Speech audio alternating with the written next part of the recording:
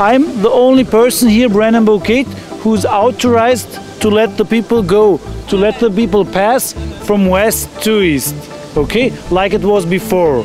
And then I give this visa from old days. This visa was very important to come from west to the east.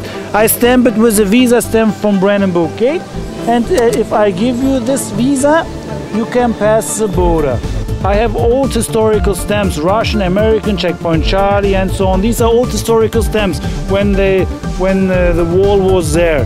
And I will also stamp it on cards.